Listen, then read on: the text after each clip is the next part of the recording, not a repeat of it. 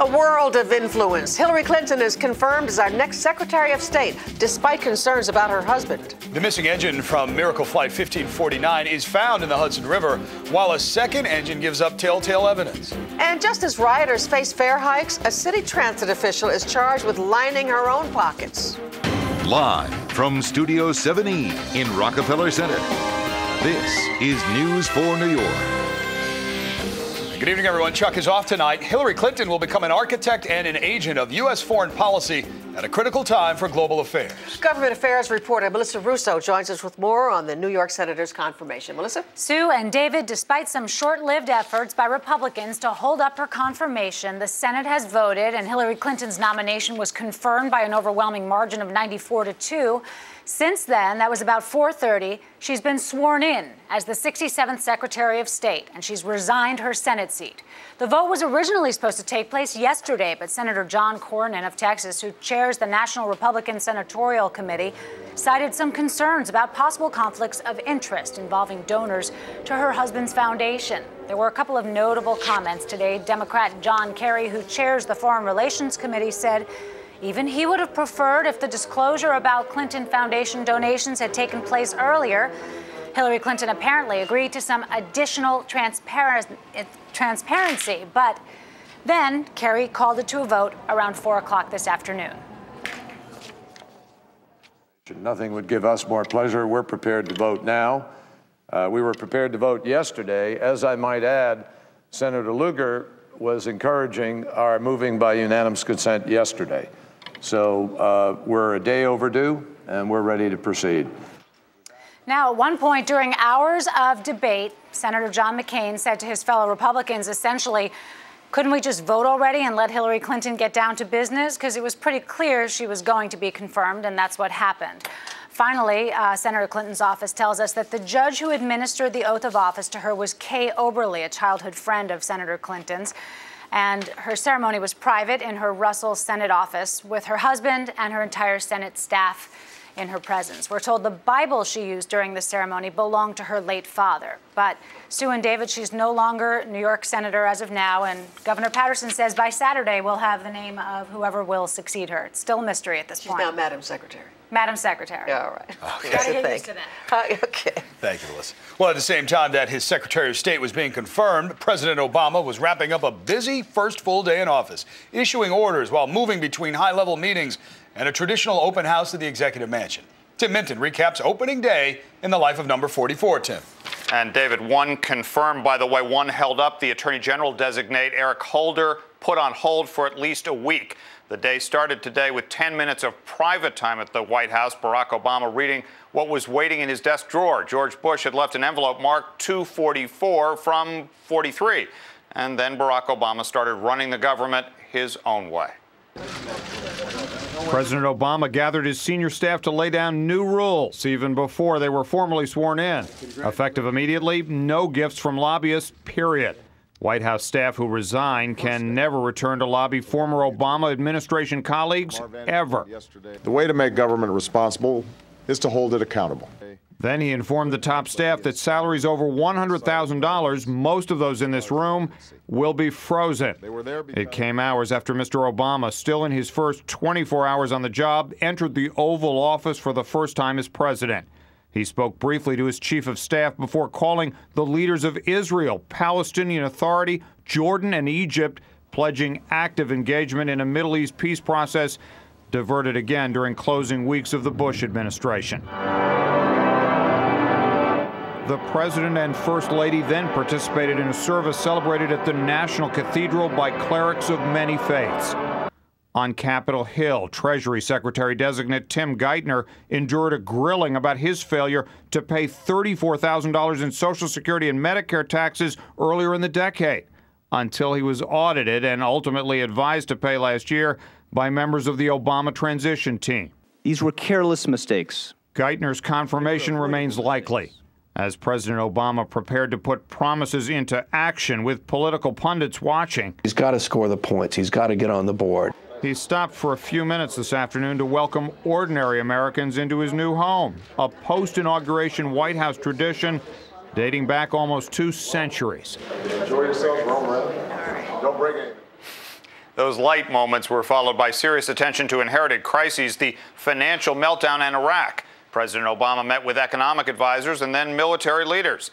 In a hectic day, he also announced that officials who want to turn down requests for public information now have to consult first with White House lawyers and the Attorney General. Sue. All right, thank you, Tim. A Long Island mother arrested after a teenager was rushed from the woman's home to the hospital. The 15-year-old girl was treated for alcohol poisoning late Saturday night. Police say she got sick during a party at 53-year-old Claire Good's house. Good is now charged with endangering the welfare of a child. Police say she served alcohol to several teens who were at her house, and she could be arraigned next month. So it appears the cash-strapped MTA may have lost even more money than the agency thought, this time because of an alleged scam by one of its own employees. Tonight, the MTA and the Brooklyn District Attorney are investigating a possible kickback scheme. John Noel reports. People who live on this stretch of East 46th Street in the Flatland section of Brooklyn and who know the woman who lives in this house say they can't believe what they're hearing, that the Brooklyn District Attorney's Office is now investigating whether 50-year-old Jacqueline Jackson has been running a kickback scheme at the New York City Transit Authority. Well, it's hard for me to believe that because the type of person she is very friendly, easy to talk to, So it's kind of hard for me to believe it, honestly. Jackson is the director of legal support for the Tort Division of New York City Transit, the division that handles lawsuits from riders claiming injury. The MTA's Inspector General initiated the investigation into whether Jackson inflated bills from a company doing business with the Tort Division and then pocketed the difference, reportedly using the money to buy luxury cars, furs, and flat-screen televisions. Yesterday, detectives with the DA's office raided Jackson's home and the office of AJI Record Retrieval, hauling away boxes of documents. We are a huge organization. We have 70,000 people. It's an $11 billion budget. Every so often you will have a bad apple, somebody who breaks the law. I'm glad that our Inspector General was on top of it, got it. And again, there's a presumption of innocence with this individual, but we will pursue this vigorously. Jackson has worked for New York City Transit since 1986. Right now, she's been suspended without pay, but has not been charged with a crime. And that was John Noel reporting. And by the way, the public is getting another chance to sound off about the proposed fare hikes. A hearing's being held right now in the Grand Ballroom of the Garden City Hotel. The MTA is scheduled to hold another 5 hearings by the first week of February. Wall Street was back in a money-making mood. The Dow followed yesterday's triple-digit loss with a 279-point gain, and the NASDAQ index was up 66 points. CNBC's Margaret Brennan is on board to tell us what was behind the sudden turnaround. Margaret? Well, Sue, it was financial stocks that helped the market bounce back and helped erase most of yesterday's gains. And that came as traders kept one ear tuned to Treasury Secretary nominee Tim Geithner's testimony to the Senate today. He said that a new Obama administration bank rescue package will be unveiled in the next few weeks. That helped up financial stocks, which were rallying as the CEOs of Bank of America and Citigroup purchased massive shares of stock in their own banks in an effort to shore up confidence. Citigroup shares surged 31%. Bank of America also up double digits. And those gains came despite word that home builder confidence fell to a record low in January. Sentiment was worst in the West. Here in the Northeast and in the South, it was among the most optimistic. But builders are urging Congress now to subsidize mortgage rates and create a tax credit to get people out there buying homes. Today, it became official. American auto giant General Motors lost its spot as the world's #1 automaker by sales to Japan's Toyota after GM reported an 11% sales decline. So GM shares sold off most of the day. They did eke out a 3-cent gain by the close of the session, but all that couldn't compete with financial stocks, which were just traders were feeling optimistic about them today, and that's what helped us with that triple-digit gain on the Dow, Sue. All right, Margaret, thank you. Still ahead tonight at 6, more people in the tri-state area are looking for jobs, and we've got the numbers to prove it. Fired over a Facebook posting, what one man wrote that forced his boss to take action. Plus, the inaugural balls may have been in Washington, but it was all about New York style. We'll explain. Well, we're expected to climb out of the deep freeze in the next 24 hours. I'll let you know just exactly how warm it's going to get. Coming up next. let's go ride a couple of It's a value as big as Atlantis. The Atlantis Super Sunscape. 4 nights for the price of 3. Kids stay and play free. This great package also includes our amazing dolphins, but only for a limited time. Call 1-800-ATLANTIS for the Atlantis Super Sunscape. 4 nights for the price of 3, from $4.99. Book by January 31st. Atlantis. All over America, children in foster care dream of having a family to call their own. While for many families, the dream is to share their lives with a child. Thanks, Mom. You're welcome. Happy anniversary, Mom and Dad. Wednesday's Child, making dreams come true. I'm 4 New York meteorologist Janice Huff. Join me for Wednesday's Child, every Wednesday and Sunday on 4 New York. We've seen a lot of change over the years, but one thing that hasn't changed is the durability of a Honda. Over the past 20 years, Honda has a higher percentage of cars and trucks still on the road, higher than any other car manufacturer in its class. Maybe that's one reason the CR-V is the best-selling crossover in America. Honda. Simple. Lease a 2009 Honda CR-V for $239 a month for well-qualified customers. Do do do. Do do do do do do. Do do do do.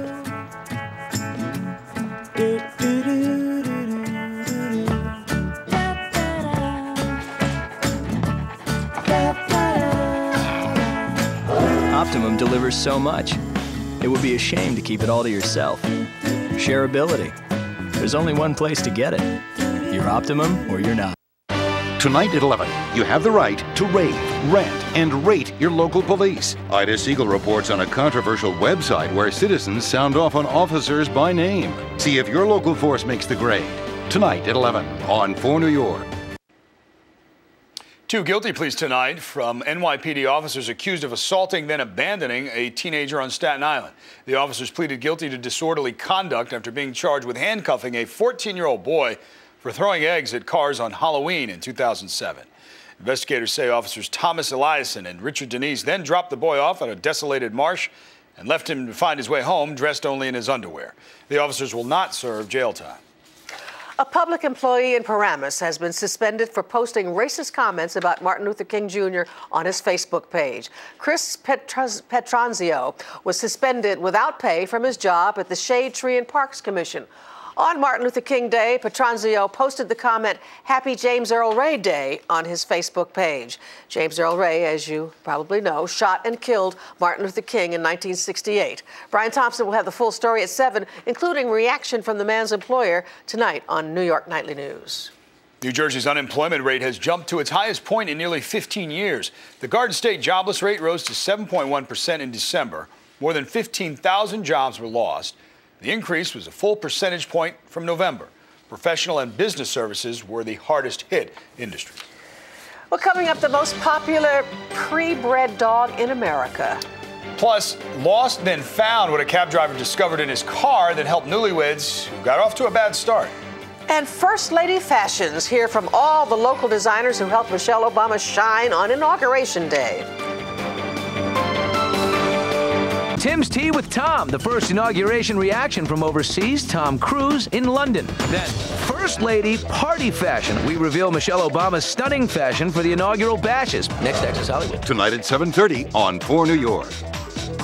Playing Take 5, huh? Who are you? I'm Little Bit of Luck. And when you play Take 5, the odds are 1 in 9, so I'm all you need to win. This could be the beginning of a beautiful friendship. Whoa, slow down, buddy. Play Take 5 from the New York Lottery. All you need is a little bit of luck. There's more to Park City, Utah than the world-famous slopes of the canyons, Park City Mountain, and Deer Valley resorts. Our over 100 restaurants and bars, eclectic shops and galleries, and hundreds of lodging options, for example. For hot deals, visit parkcityinfo.com. You've worked hard all your life. Then you get diagnosed with mesothelioma or lung cancer. What do? You first get the best medical care possible.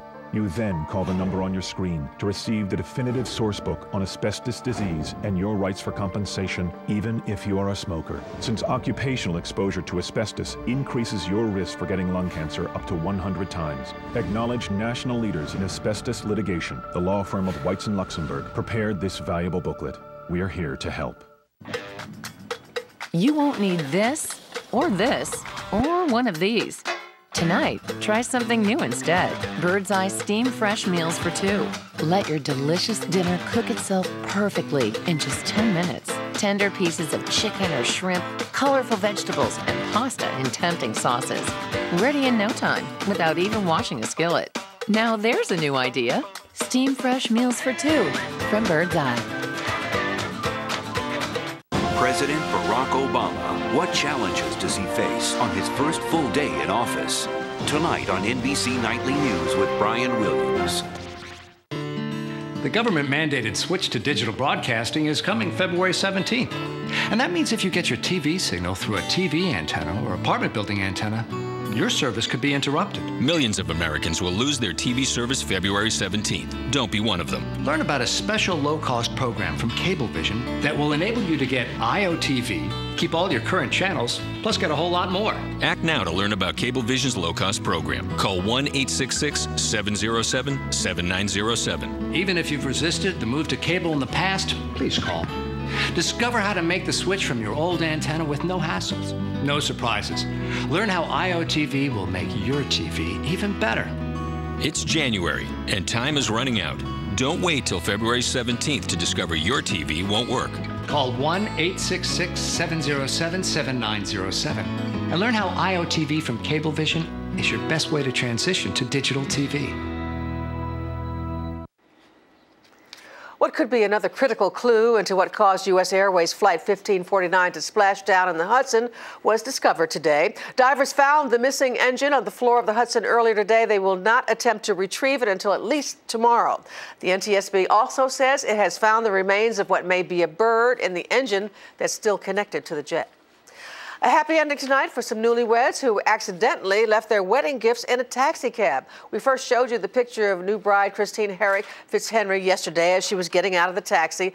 The new couple left the wedding box full of cash and gifts in the trunk following the reception Saturday night. But after a 3-day search, turns out the cab driver, Nusrat Rashid, had already returned the box of wedding cash and gifts. And those gifts will be waiting for the couple at their apartment when they return from their honeymoon. When I finish, It was the first sketch that he put down on paper. And it turns out his was the gown that First Lady Michelle Obama chose to wear to the inaugural balls. Pat Battle introduces us to the young designer who is quickly waltzing into history.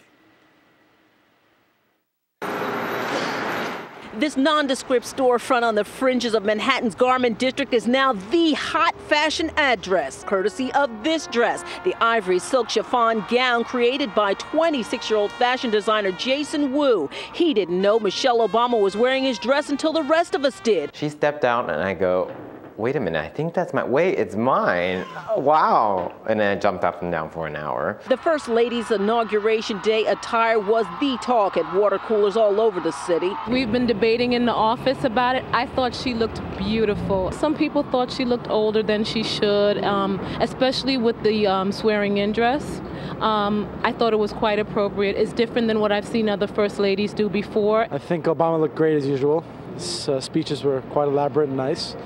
I think Michelle Obama should stick to the classics more like Ralph Lauren and Oscar de la Renta and stop trying to reinvent the fashion wheel. Others say she lit up Washington, D.C. in that two-piece brocade suit by New York's own Isabel Toledo. I loved it. Michelle Obama, she dressed very well. First daughter Sasha and Malia's bright-colored custom-made coats were also made by J. Crew. That's where Mrs. Obama, by the way, got those green leather gloves and her kids' inaugural celebration outfit.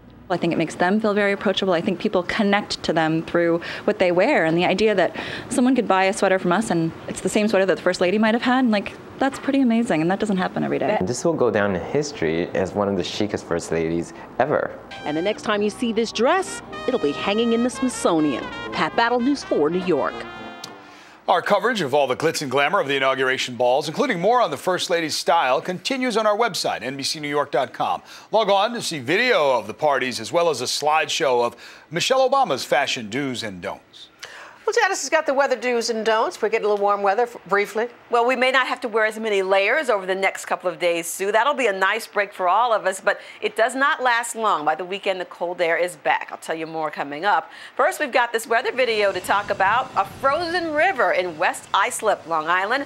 The temperatures around the area have been well below freezing the last couple of weeks, and so you're going to find lots of ice on rivers and ponds around the area, but be careful. Don't venture out too far. As the temperatures warm up the next several days, there are going to be some thin spots. Don't get caught in a bad situation. We'd love to see your pictures and videos. Send them to IC at NBCNewYork.com. Well, our weather is pretty cool out there tonight again. It's 26 degrees right now. It's going to drop down into the low 20s to around 20 tonight. Some teens, not as cold as last night. The slow warming trend begins tonight. Temperatures right now are in the 20s in the North Sea and New Haven's at 25 degrees. Wind chills are in the teens in Oakdale and Stamford, and in the single digits in Monticello and Mount Pocono tonight. So plenty cold enough across the area. In terms of weather itself, other than the cold, it's very quiet across the Great Lakes in the Northeast. Some lake effect snows continue just north of Rochester tonight. Otherwise, not a whole lot to speak of, except the brief January thaw that hits us late tomorrow and into Friday when we'll be in the 40s. But right back comes the cold on the weekend, especially on Sundays. The temperatures drop to the teens and 20s again. So for tonight, a few passing clouds, but not as cold, 22. Still chilly, though. And in the morning, we're at 25 with a mix of sun and clouds. The afternoon, though, does bring slightly milder weather for now. At least this is near average, 36, 37 for a high temperature. Friday, we jump another 10 degrees into the 40s. It'd be nice if it would stick around for the weekend, but no. We're back to the 30s on Saturday, and Sunday, a high of 25 with lows in the teens. Now, the weather pattern stays relatively quiet. A few flurries coming up on Monday, and then Wednesday, we're going to get some snow. There's a chance of snow in the forecast with high temperatures in the 30s and lows in the 20s. So still too early to really discern whether or not there's going to be a major storm. Of course, got 7 days to go. And you can get more weather information by watching the Weather Channel on cable. Well, I would say that this is good news, and I forgot what I was going to say to you. Well, that's okay. That's good news. It's good news. That's good news. Yeah, that's it. That's it. There's no wrong. I've never had that happen to me. Yeah, that's right. Blanco. All righty. Manhattan, well, let me fill the void. Manhattan went to the dogs today. The top dogs, in fact, and it tallies in America's most popular purebred dog is the Labrador Retriever, followed by one of Sue's favorites, the Yorkshire Terrier. German Shepherd is third. Fourth in line is the Golden Retriever, and number 5 is the good old Beagle. This according to the American Kennel Club, which has been tracking dogs for 125 years. Most of all, dogs today are our companions. They ground us in nature in our busy and increasingly technological world. Our dogs, sort of a look of then and now, have gone from sleeping in the barnyard to sleeping in our beds. All right, also at the festivities today, the Pointer, which was one of the top breeds in 1884 when the Kennel Club first started. And Len Berman is up next. Well, thank you, Sue. Coming up in sports, Rex Ryan takes over and he serves notice the Jets will be a tough out.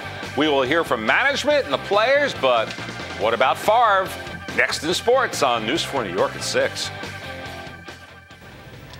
Coming up tonight from Washington, for 2 years he talked about what he'd do on day one in office. Well, this was day one in the Oval Office for Barack Obama. I'm Michael Gargiulo. I'm Darlene Rodriguez. Tomorrow on Today in New York, the secrets of a super saver. Meet a man who's made it his mission to save money and learn a few tricks on how to keep from spending your own cash. This weather and traffic on the 4s 5 to 7 a.m.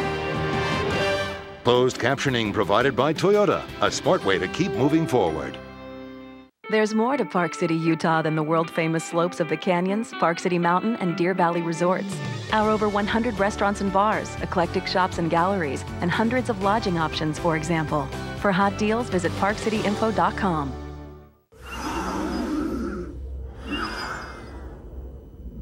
Sometimes you can hear lung cancer in smokers before you see it.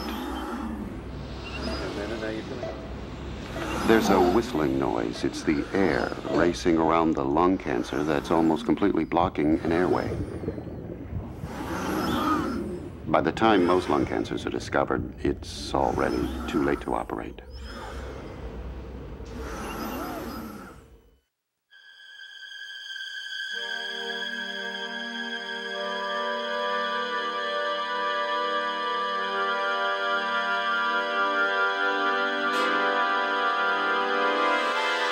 Are you still getting your TV through an antenna? If you don't upgrade to digital by February 2009, you may have a rude awakening. Why wait till then? Call 1-888-DTV-2009 and find out more. The key that unlocks the greatest secrets of our time. NBC Sunday. One ancient treasure could change the world as we know it. Academy Award winner Mira Sorvino. We're fighting a war here. Who else is after this? But some secrets were never meant to be uncovered. I am the Last Templar! The NBC movie event, The Last Templar, Sunday 9/8 Central on NBC. Herbal Essences brings you another great escape. Hydrolicious.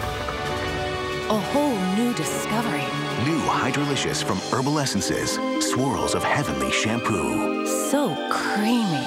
And a new targeted conditioner for lusciously hydrated hair.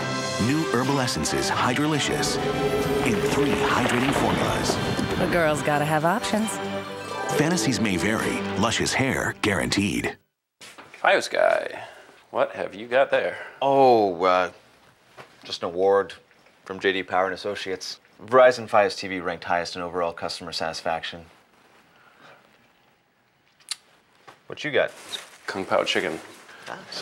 It's Chinese. It's, chicken from China. It's a delicacy. With over 100 HD channels, Verizon Fios ranked highest in overall customer satisfaction by J.D. Power and Associates. This is Fios. This is big.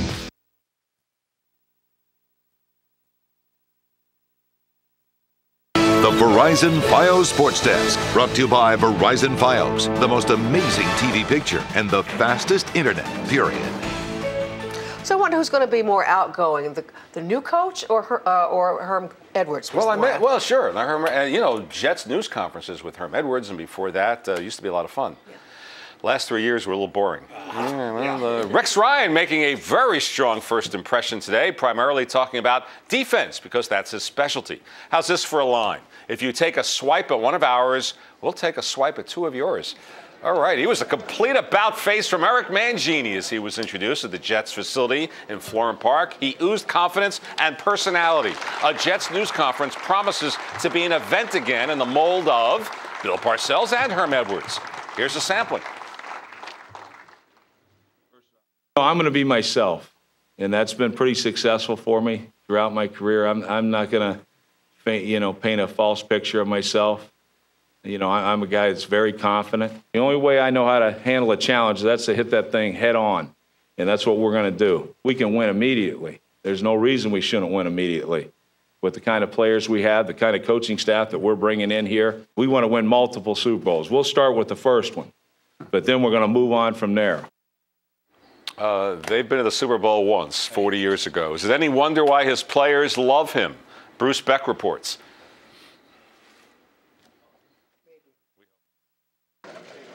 Rex Ryan says he's dreamed of coaching the Jets. Woody Johnson says Rex is the right man for the job. The Jet players offered their first impressions of their new boss. I think it's great. I mean, he's aggressive, man, and he speaks his mind. I know that's a welcome change around here. A great guy.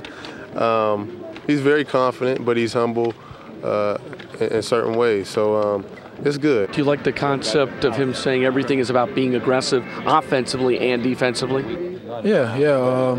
It's going to be our identity, So right now, if everyone was watching on the team, we got to have our identity today, and now it's time to go get it done. Rex Ryan talked about being aggressive and physical, and the players embraced that philosophy. The question is, how quickly will that translate to wins? In Florham Park, I'm Bruce Beck, News 4 New York.